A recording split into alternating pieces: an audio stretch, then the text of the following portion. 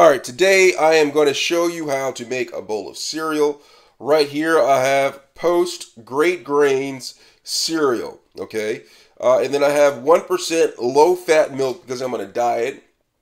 Milk, okay? So I have the milk and I have the cereal, okay? And I'm going to show you how to make a breakfast, simple breakfast of making cereal. First, you're going to find a reasonable size bowl. Okay, get a reasonable size bowl, then you're going to open your cereal. You're going to get this and you're going to pour the cereal in the bowl. Just a little bit. Alright. After you pour the cereal in the bowl, you're going to set that aside, and then you are going to take your milk, all right, and you're just going to pour it in there.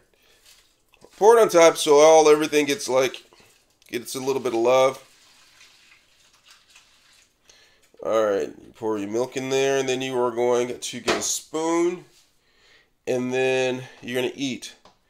And that's how you make a bowl of cereal. If you have any questions, let me know. Thanks a lot for watching.